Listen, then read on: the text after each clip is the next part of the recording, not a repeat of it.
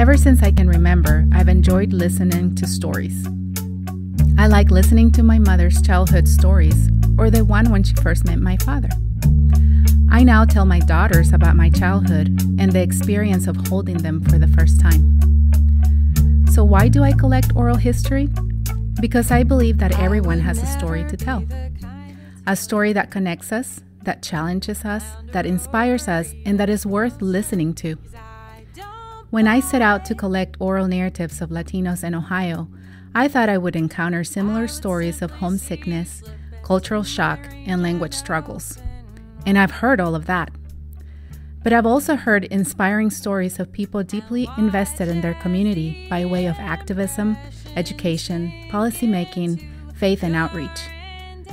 I've heard stories that at times are very touching for me, my students, and participants themselves. The questions I ask are not controversial, and I never ask participants to describe a traumatic story or event. Yet, a simple question such as, "What is your proudest moment?" or "Tell me about one of the most important people in your life," can trigger tender, sweet, and sometimes sad memories. I never imagined that I would share such raw emotional moments with participants. I had to prepare for that. The interviews I conduct are not rehearsed, and although I give participants the right not to answer uncomfortable questions, the stories I document are spontaneous life experiences that inform us about life in the 60s to the present, and the efforts of many to preserve and educate others about their home culture. Or about how people specifically chose Ohio to raise a family and start a business, and about how some, like me, can no longer tell the story of their life without making Ohio the center. This oral history project tells us about adapting to a new region and dealing with the first winter for those of us that came from warmer climates.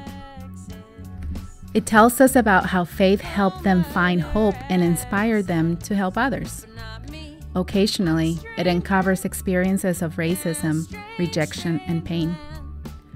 Some of these stories are unique to Latinos living in Ohio, but many are common experiences of love, faith, work, family, and traditions.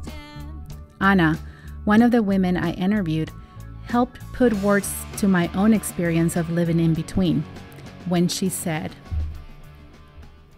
¿Qué significa Ohio?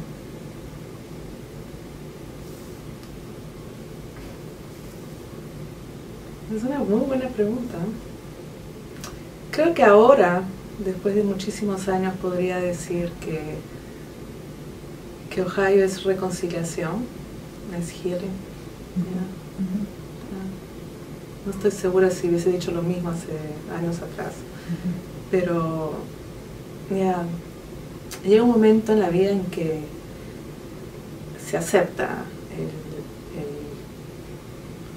el vivir partido en no sé cuántos pedazos, pero cuando uno se da cuenta que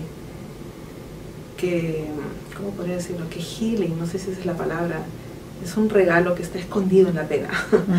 Que entonces te hace sentir que el espacio donde vives es un reflejo de quién eres tú como persona, ¿no? I've traveled all around Ohio and plan to continue to film those willing to tell me about their lives.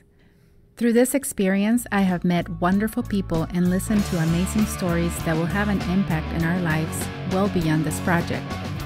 I hope that through these stories, I am able to facilitate and encourage a mutual understanding of other cultures. This project is not finished. There is room for you to tell your story. It is my hope that the relationships and scholarship that comes out of this collection will continue to document the past and the future of Latino life in the Midwest. I'm an error.